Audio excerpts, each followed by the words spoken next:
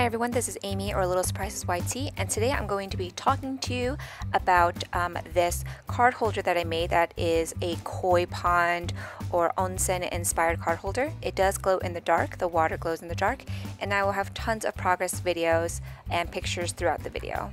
I'll mainly be speaking to you about how I made this card holder the way I did and inserting more photos so you can see more details. So I bought the card holder from the 99-cent store. It's this black netted thing that you see right here, and I covered it with oven baked clay. After I covered it with oven baked clay, I textured it with a dotting tool and then painted it gray, white, and black.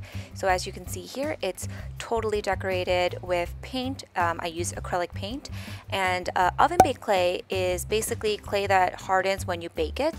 I used a Sculpey oven baked clay that was completely white. I bought it from Walmart a few years ago for like $4 or $5, but you can also use polymer clay if you'd like. And you can see little pebbles on top. That is made from granite Sculpey III polymer clay.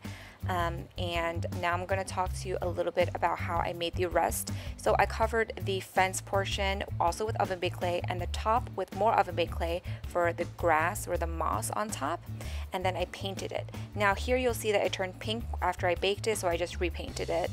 If you have any questions about that, just leave a comment down below. And this is what it looks like after it's all painted. As you can see, the fence is a mixture of orange, beige, yellow, and white, and I tried to texture the in-between planks, made it a little darker in between so you can see the separations. Now I did bake this in sections, so what I mean is I baked the pond portion first, and then I baked the fence portion after, and then the green portion after that. You can rebake clay as long as you do it in increments of like 10 minutes. You don't want to be baking it for like 30 minutes each and every time. But as you can see, I painted it and decorated it. I try to make it look as natural as possible, so using different reds, oranges, and yellows and mixing that together gives it a more realistic look. And now I'm going to be talking to you about how I decorated the pond portion. So as you can see here, I painted the top with green and whites, again just to make it look more realistic. So I used dark green, green, white, and light green, metallic green, just to kind of give it more texture and color. And I also added in this little flower crystal that I got from Sophie and Toffee, I believe. So as you can see, this is what my grass looks like on top. I've seen this on onsens before, so I thought I'd add that in. Now I'm going to talk to you about how I decorated the pond portion. So I used UV resin, rhinestones, and star sand mainly, and every single layer that I added with UV resin, I cured it with a UV light. If you don't have a UV light or a UV lamp, you can use direct sunlight.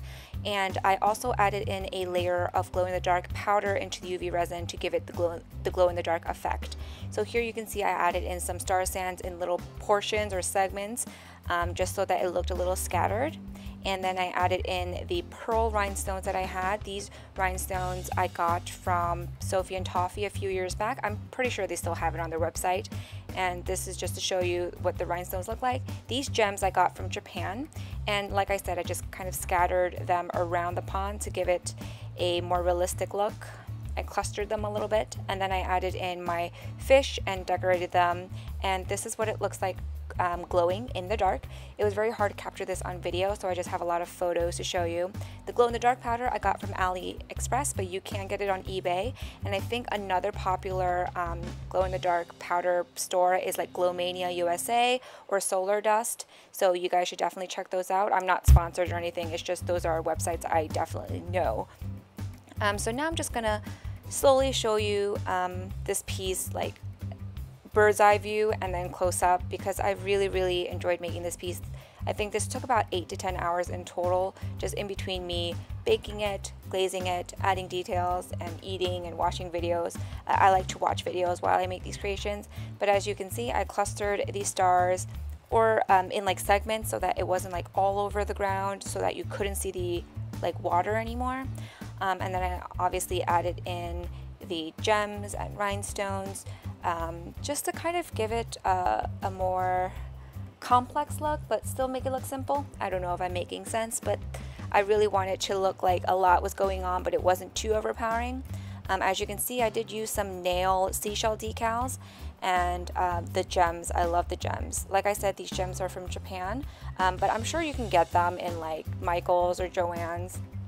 If not, Etsy is probably the next best place to look. And here is a closer look at some of the fish. Now, I used a variety of fish metal charms that I got from Japan as well. These fish charms I actually bought online in Japan. And I also made some resin koi fish that you see right here.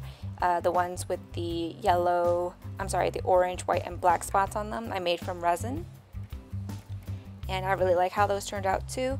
I'm not really familiar with using like a double mold yet. If you don't know what I'm talking about, it's where you pour resin into the mold and then pour resin into a second mold and then push them together.